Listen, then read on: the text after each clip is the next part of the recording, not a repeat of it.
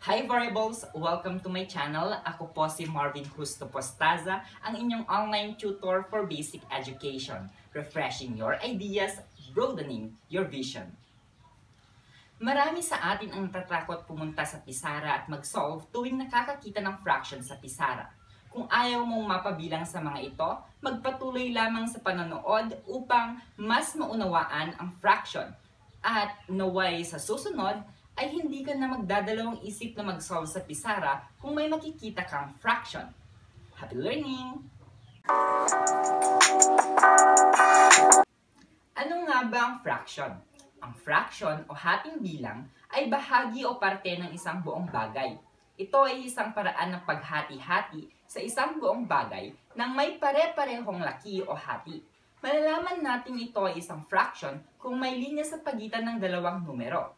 Sa fraction o hating bilang, mayroon tayong numero sa itaas at numero sa ibaba.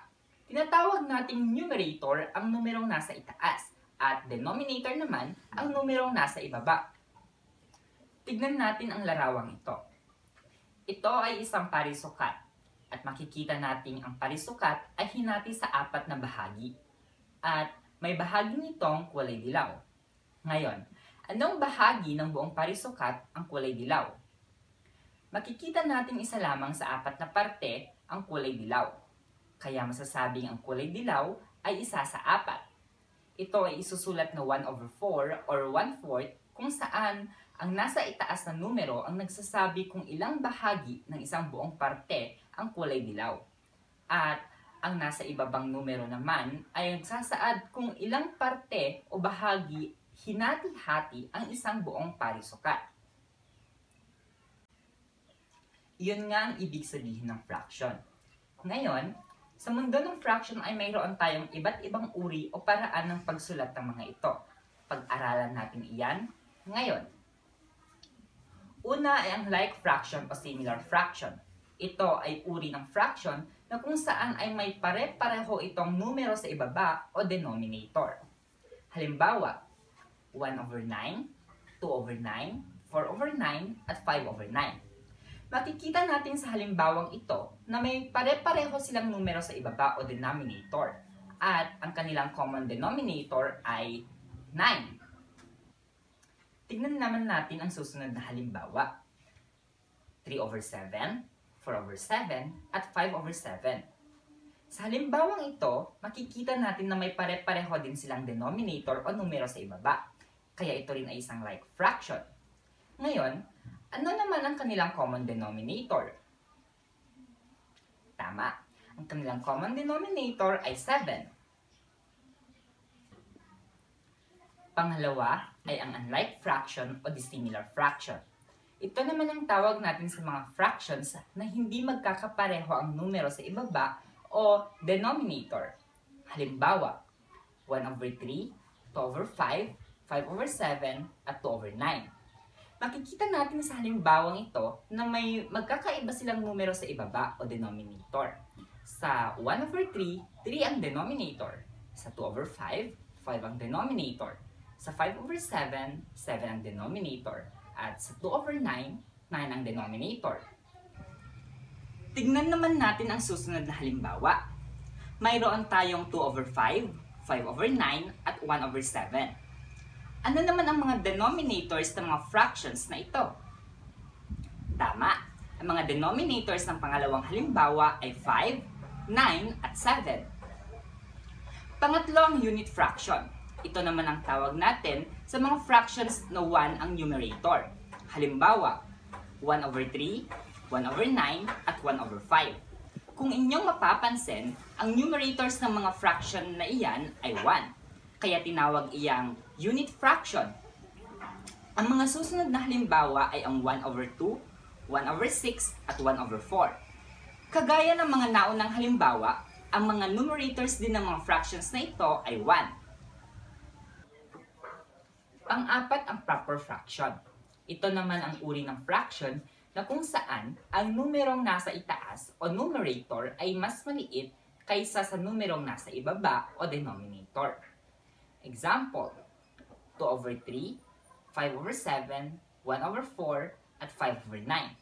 makikita natin sa mga halimbawang ito na mas maliit ang kanilang mga numerator kaysa sa denominator. Sa 2 over 3, ang 2 ay mas maliit kaysa sa 3. Sa 5 over 7, ang 5 ay mas maliit kaysa sa 7. Sa 1 over 4, mas maliit ang 1 kaysa sa 4. At sa 5 over 9, mas maliit ang 5 kaysa sa 9. Lagi nating tatandaan na ang value ng proper fraction ay laging less than 1. Susunod ang improper fraction.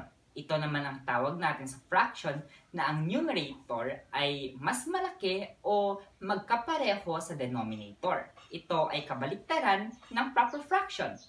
Halimbawa, 4 over 3, 7 over 5, 5 over 3, at 9 over 9.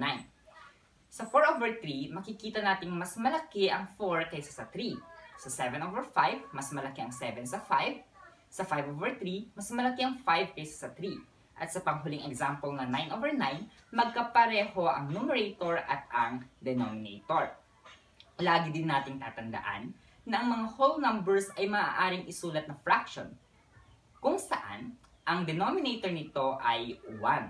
Kaya naman masasabing ang lahat ng whole numbers ay improper fraction. At ang value ng improper fraction ay laging equal or mas malaki sa 1. Susunod ang mixed fraction.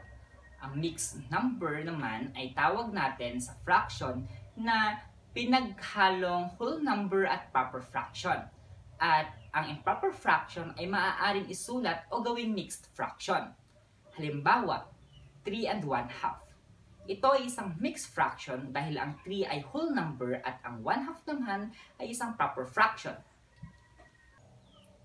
Susunod ang decimal fraction.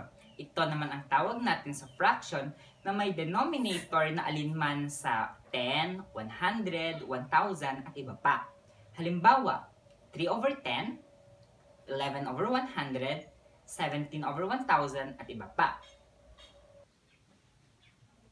Panghuli ang equivalent fractions. Ito naman ang tawag sa fraction na may magkaibang numerators at denominators ngunit nagre-representa ng parehong value o proportion ng isang buong bahagi. Halimbawa, ang shaded parts sa mga ilustrasyong ito ay pare-pareho ngunit nagre-representa ng magkakaibang fractional numbers.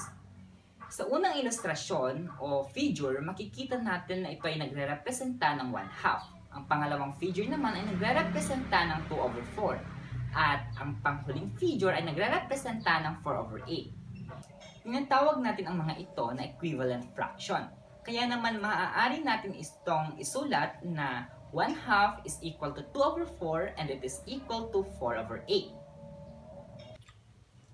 Ang fractions ay hindi lamang nandiyan upang pasakitin ang iyong ulo. Madalas mong gamitin ang fractions ngunit maaaring hindi mo lang alam na ginagamit mo na ito. Kung walang fractions ay hindi ka makakapagsabi ng oras o hindi mo maaaring sundin ang recipe ng iyong paboritong ulam. Besides, world's resources are limited and they have to be shared. We use fractions to do that. Salamat sa panonood.